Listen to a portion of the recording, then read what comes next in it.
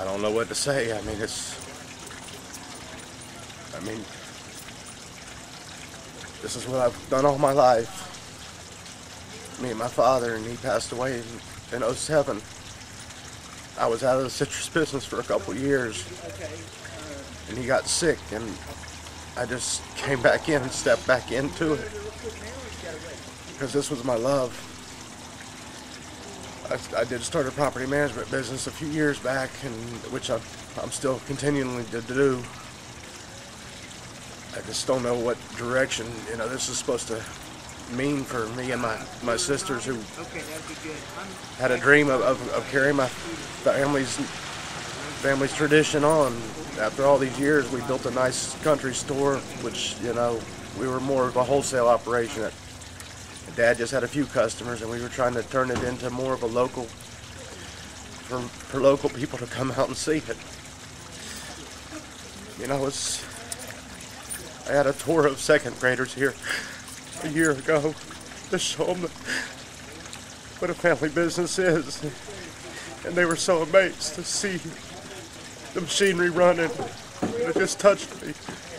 I just wanted to do what I could for the community and carry on a family business. There's not many of these left.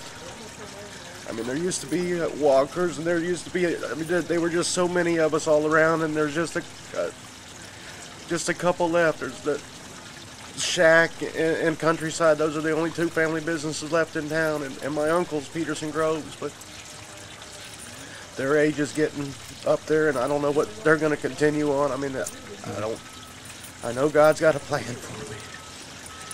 I know this isn't the end. It's just a new beginning of something that's in store for us.